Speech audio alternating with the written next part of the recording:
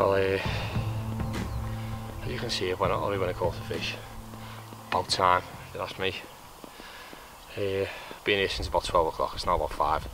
Lost a quite sizable fish before. I'll tell you more about that in a minute, but this one's just ripped off after I repositioned the rod. A little bit of local knowledge never hurt anybody, but I'm not going to tell you the venue I'm on. It's private, sneaky kind of stuff. But repositioned the rod, 5 minutes later, well not even that, 2 minutes later, this little fella rips off about £5. Does me all day long, not blanking, does me. Lovely little comment. Very, very welcome. Very welcome. Right, I'll run through the rig now and catch you in a minute.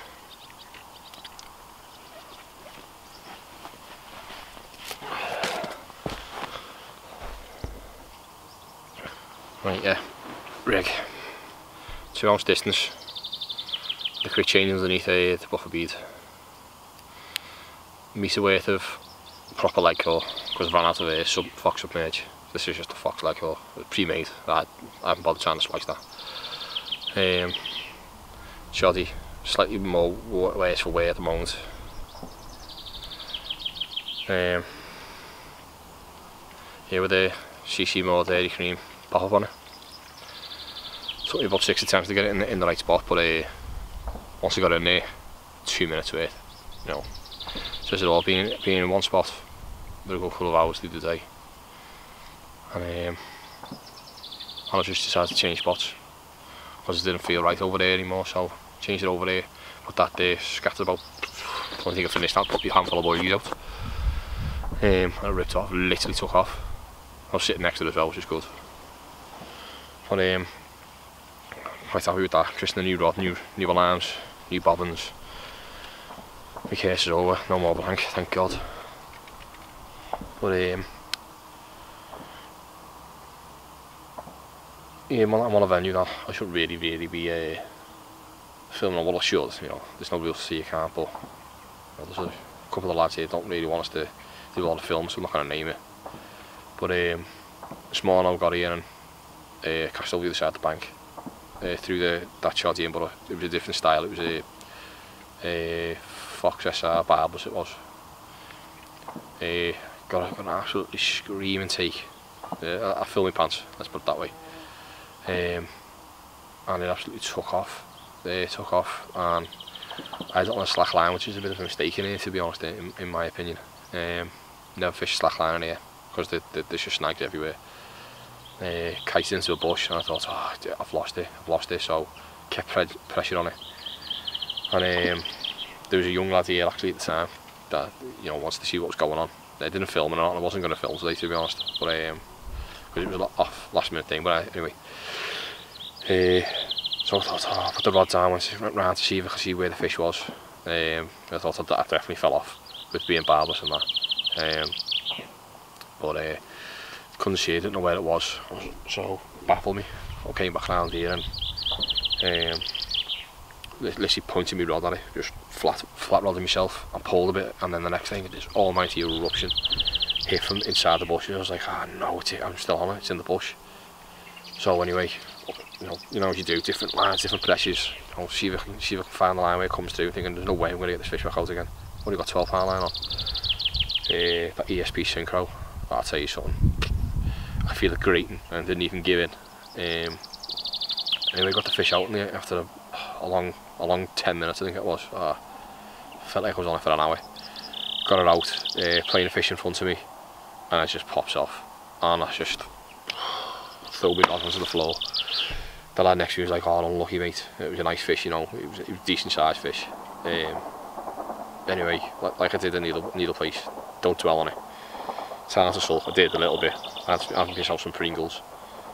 Got myself back into the same spot, same boilies, bait and all that kind of stuff.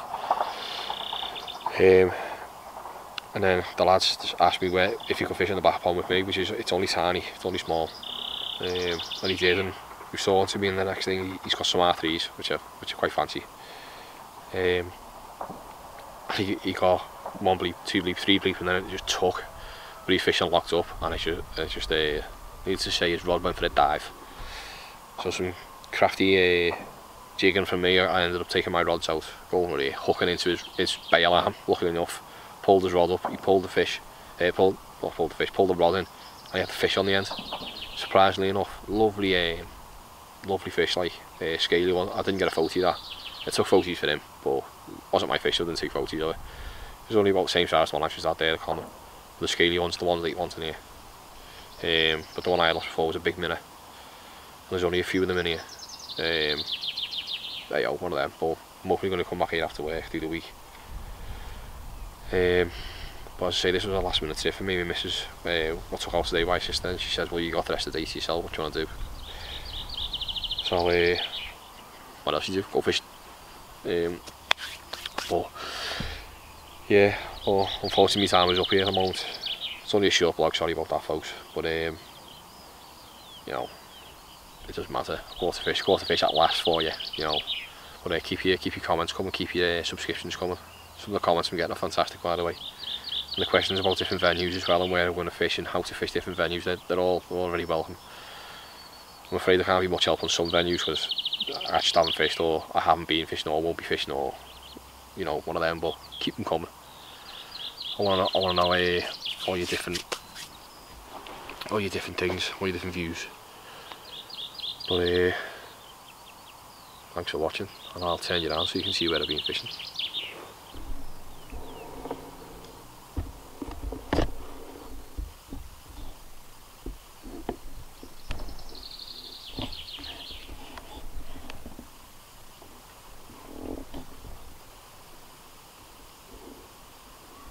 For one, I've been fishing here and here, different spots of the day. I've had a couple of twitchy takes, and I've been fishing, excuse me, oh, it's blurry that, sorry folks.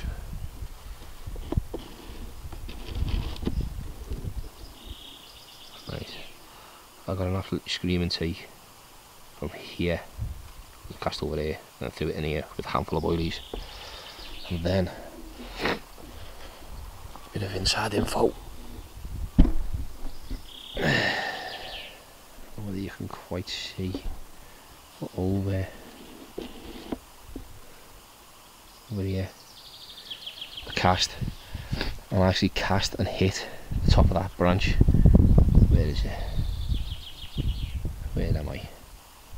This branch. I clipped that branch with my rig because you got the scuff. Oh, I thought, oh no, I'll hit the tree, but I went in with all my teeth.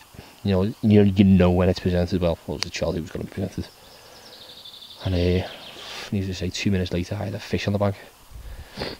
But it tried to take me into these trees here.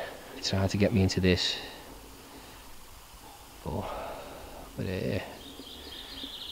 I've got one on the board, but I say my session's now cut short.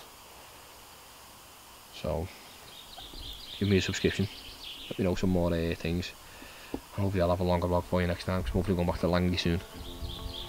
I'll be back here after work on Tuesday. Whether I film it is a different thing, because I'm coming straight after work. Right, catch you again.